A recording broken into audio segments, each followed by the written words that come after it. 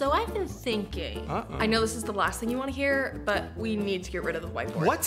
Why? Because we never use it. It just sits up there, untouched, mocking me. What do you mean we never use it? There's literally a to-do list up there right now. Yeah, because we can't erase it, because somebody used a Sharpie. Oh, yeah. Now we have a permanent to-do list, forever telling us to buy more paper towels. Okay, but to be fair, can you ever have too many paper towels? Okay, that's a fair point, but... I mean, do you remember how excited we were when we got this bad boy? Yeah.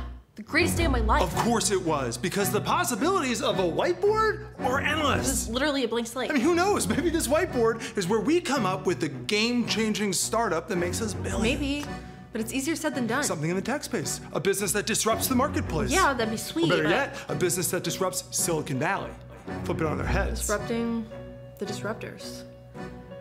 I mean, I don't hate that, but... Or maybe this is where we outline the screenplay that we've been itching to write. Yeah, I mean, I could see that. You know, the low-budget indie darling that puts us on Hollywood's radar and gets us into festivals. Hell, maybe even win some awards. Yeah, and sure, it might not kill it at the box office, but... It's not about that. No, it is not. It's about getting our foot in the door. Yes. It's about getting our big-budget passion project greenlit by the studio executives that pulled strings. Exactly, so all we have to do is come up with 2 screenplays, 1 low-budget indie darling and 1, big-budget passion project of ours, and then...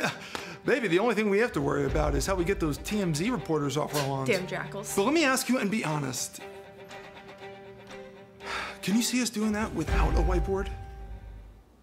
I can't. And hell, in the meantime, we can use this puppy for so many We things. could use it as a checklist, for our daily, weekly, monthly Or goals. a place to write cute little notes to each other throughout the day. Or maybe even a quote of the day. Yes!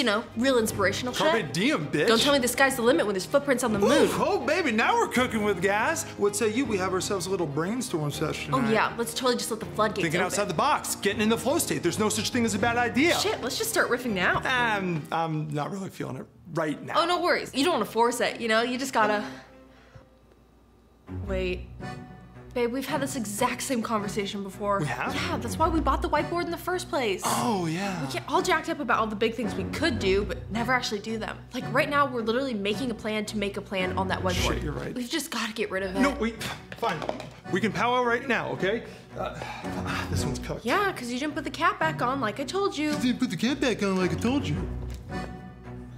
And now you're using Sharpie again. Motherfucker!